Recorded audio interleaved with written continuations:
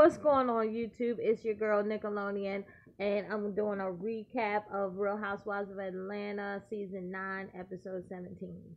So the episode started off with Peter celebrating his birthday, and Candy and Todd had an idea of trying to have a roast for Peter. They were trying to use that as a joke, since they were in Hawaii, and one of the main events is a luau in Hawaii, and they do a roasted pig and all. They said, well, we're not going to roast the pig, we're going to roast Peter. So everybody got a chance to roast Peter. Candy and Todd, they did an okay job. I didn't think that any of the roasts were like falling on the floor funny.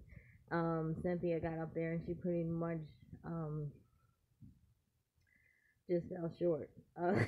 She fell short, and everybody was looking at her like, "What is she saying?" Like, she was not at all insulting him, or roasting him, or however you're supposed to do it. I've never been to a roast, never want to be roasted, but Cynthia fell short of that. Cynthia and Peter was getting along so well. I think that they still have feelings for each other. Cynthia keeps referring to it as, like the last time that they're going to be together as husband and wife. And I'm thinking to myself, like, aren't you guys divorced? What do you mean the last time as husband and wife? But I guess you mean like with them being together, the last time of them being together, period. And Peter keeps saying, like, this is the last time he's going to be with these people, together on a trip and everything like that. So I think that they might be just trying to make the best out of them two being together. But Cynthia she's still very much in love with Peter, and I think she could do a better job of being stronger and being serious about this divorce and moving on, because it seems like as soon as she gets around Peter, she turns into putty. So that's what was going on in the beginning. You see Peter laying on Cynthia's shoulder, and Cynthia actually ordered Peter I think it was room service breakfast at his hotel. Peter said something that I thought was a little romantic. He said, well, I find it kind of hard that, we're in the same hotel together and we can't even be in bed together, or we can't even be together like that, And it looked like Cynthia was giving it some thought, like, like if he wanted some, I'll give him some, or something like that. She's thinking about that. So they still got that connection, at least in that department. So, it was a lot of, I guess, old feelings coming up. Later on, we move on to Phaedra and Kenya and their friendship. And they're getting along great. They were the Thelma and Louise last episode, I believe it was, last couple episodes back, and they are definitely getting tighter throughout this vacation, this Hawaii vacation. They showed a clip of Phaedra and Kenya playing tennis together, and Phaedra they were throwing that little shade in the little private conference that they did on the side. But, in person, they kept it cordial. I don't think there's anything that was really big. So it was just shade. It was shade on Kenya's side. It was shade on Phaedra's side. Then I think Kenya went on with good intentions. Now, I don't really like Kenya that much. She's not one of my favorite housewives. But she decided to throw a divorce party, because there are several housewives that's getting divorced. I believe Cynthia, I think they are divorced or in the process. I don't know. and Phaedra's is final. And I think that's the only ones that are divorced. I'm not sure what's going on with Sheree and Bob. Sheree and Bob, I believe, are still married. And so the party, I believe, was only for Cynthia and for Phaedra. And Kenya went into the party with good intentions. You know, she wanted to help her friend to get over her divorce. Um, the party was set up nicely. Um, I loved the cake. She had a custom made cake, and half the cake was white, and the other cake half was black, and it was decorated very nicely. And it was like a ball and chain connecting. The cake was already like separated, prepared, separated, and then it was a ball and chain connecting the cake. So I loved the cake. I thought it was very creative, and it was a red velvet cake. So you know, it looked cool. That was definitely the highlight of the party was the cake. They played a game where they had this cartoon man whose penis was out, and they had to like wear different colored lipstick, and they had to like try to see who can kiss closest to the penis. Um, so that I thought that was an interesting game. I've never heard of that or anything. It was funny, and you know they was throwing their little shade on the side at each other about you know who can find a penis and stuff like that. So, but that's going into it. But right before the party has started, Cynthia arrives, and Kenya's like, "Hey, Cynthia," you know, and you know, and as soon as Cynthia walks in, she sees this sign that says "divorce party," you know, and it's all decorated. And Cynthia just starts instantly tearing up, and she's like, "Oh, but I don't want a divorce party," you know. And I wasn't even surprised at her reaction because of how close her and Peter has gotten, you know, on the vacation, and just how she handled her divorce. I think she took it hard. Peter took it hard, you know, and it was painful. Like a divorce is painful, period. And me personally, I wouldn't want anybody to throw a divorce party for me. For the record, if you see this video, do not throw me a divorce party because I don't think it's a good idea. Nobody wants to celebrate pain, something a unity that once was is now no more. You know, it's a lot of feelings that go into a divorce. It's painful. It's a horrible situation for anybody, and I just don't. Some people are strong enough to do those things, but I'm probably not one of them. It probably would be very painful.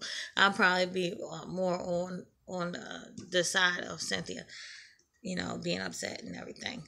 But Cynthia put on a good face and she stayed for the party. Next, Phaedra shows up.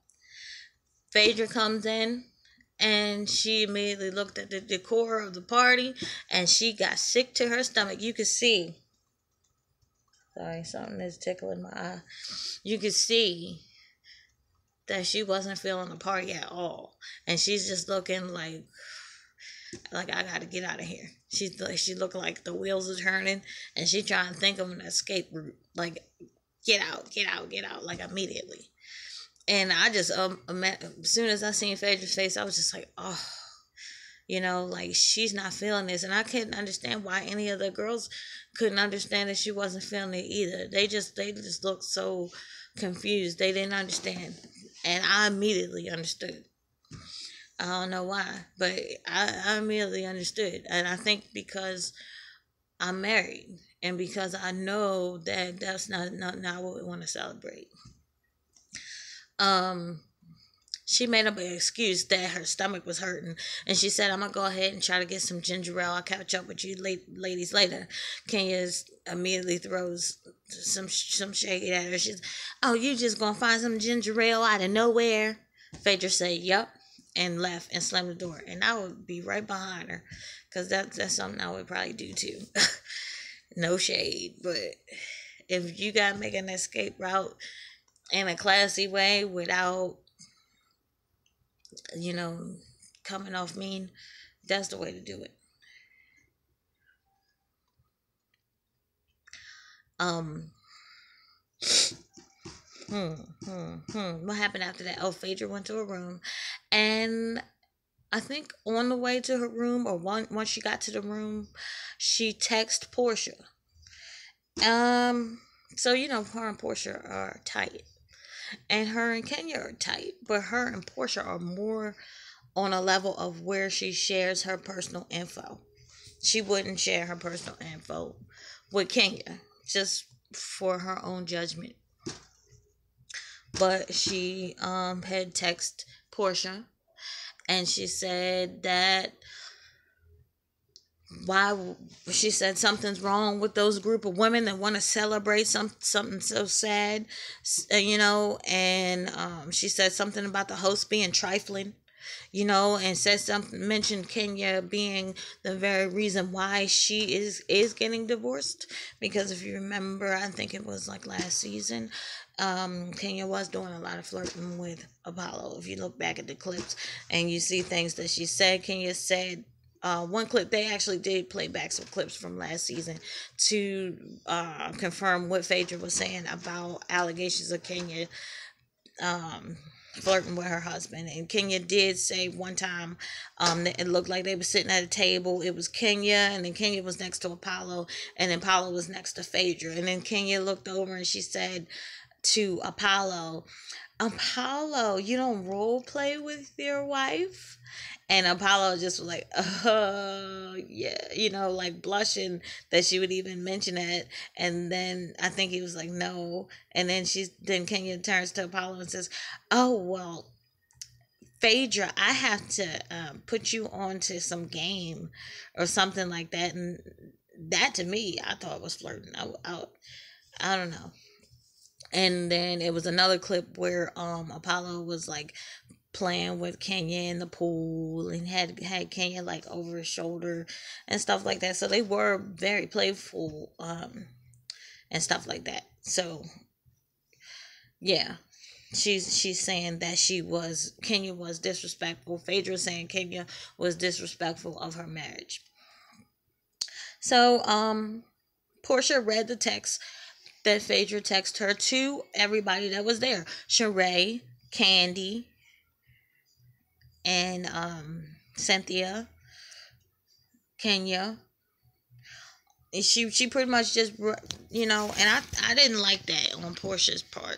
I thought that wasn't being a good friend. If a friend shares something, that should be between you and that friend. I don't know what that is. Keep flashing across the screen, but I don't know what it is with these housewives girls. They really, to me, don't seem to like to be real friends, because nothing like stays within. You try to share something with a friend, somebody who you think is a friend, and it don't stay between y'all two. That to me is like you can't trust nobody. And they was all like, oh, what? When they got the news about the text, Kenya was extremely pissed because she was the one that got it the most. She got called trifling and being the reason why she's getting a divorce in the first place. So that was a lot to swallow. So Kenya probably was like, and if we've known Kenya from the last couple of seasons, we know Kenya does not, when she feels like something needs to be confronted or something needs to be brought up, it gets brought up. And at that particular time, she was in her feelings and she felt like she needed to go see Phaedra right as soon as she got the news. And that's what happened. She went to go see Phaedra. Portia was there with Phaedra first before Kenya got there, and I think Portia had to let Phaedra know that she told everybody about the text. So Phaedra didn't seem to mind, but I would have. Maybe Phaedra wanted her to read that. So they talked a little bit. Kenya is knocking on the door, wanting to confront Phaedra. So Portia opens the door. Kenya comes in and she sits down on the bed and she says, Phaedra, are you feeling better? I just came to talk. When Phaedra knew that she knew, they knew it was about to go down, both of them. She asked, she was like, Kenya said, Portia, can I talk to Phaedra by her, in peace? And then Portia leaves, and Kenya and Phaedra sit down to talk. Kenya jumps right into it. She say, look, let's stop the BS. I know about the text. I know how you call me trifling. I know how you didn't like the party. And you said that we were all crazy for wanting to celebrate something like that. And then she's just got into, well, how can you accuse me of flirting with your husband? And then that's when they played back the clips of last season. Phaedra just kept on insisting, yes, you did. Yes, you were disrespectful to my husband, blah, blah, blah. So pretty much, they are now not friends. So it went, and then they showed a clip of Shady Sheree. It's talking about, and 10, 9, 8. Yeah. I knew it wasn't going to last. Talking about Phaedra and Kenya's friendship.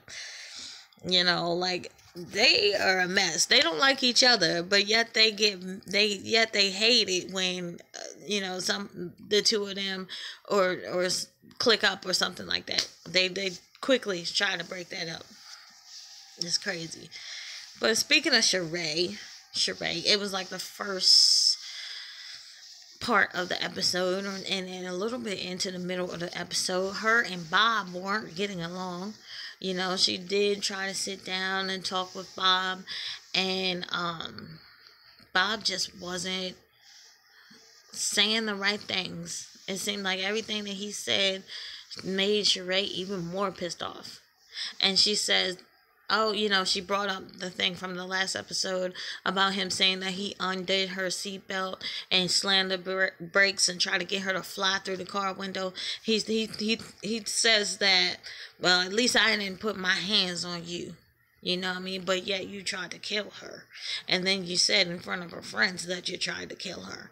And that is abuse, the way Sheree put it. Sheree did say to him that you are abusing me. You're verbally abusing me. You went from physically, now it's verbal. And I agree with her. You don't sit there and diss somebody in front of their friends. And then to bring up such awful past, that's another form of abuse. I didn't agree with that. I didn't like it at all. Things continued to get heated with Bob and Sheree. At one point, Bob did get loud, and everybody turned around and looked and seen them. Oh, here we go, because they knew they were sitting down there. Because they were separate from the group. They were sitting. They were actually on a boat ride. I think Sheree and Bob was at the lower level, having a drink or something at the table, and then the other ones were on the top part of the boat, but they did hear Bob getting loud. Sheree said, you know what? I'm going to try to put on a good face and enjoy the rest of this trip, but I do know for a fact that me and Bob are over. And she told Bob before they even came on the trip that this was a test about their relationship. And Bob is sinking. He is failing, So Sheree looks like already made up her mind that it's over between her and Bob. And she said she's just going to put on a good face and she's going to enjoy the rest of Hawaii. And I don't blame her. You're in Hawaii. You're with your friends. Have a good time, Don't let this man ruin it, So that's what's going on with her and Bob. He messing up. Bob is messing up, and honestly, I think she needs to just go ahead and walk away because he got some issues that I think Sheree cannot fix, or somebody else can fix it, but I don't think it's for Sheree to fix them. So that's pretty much what was going on with that. That's about it. The divorce party was pretty much the highlight. Nobody truly was feeling the divorce party. I think that Cynthia just put on a good face. you know, because she knew that Kenya went through the trouble of making this party, and Phaedra was just like, I don't care, you know, this is how I feel, and I'm out, you know. So thank you so much for watching. Stay tuned for next episode of Real Housewives of Atlanta. Peace.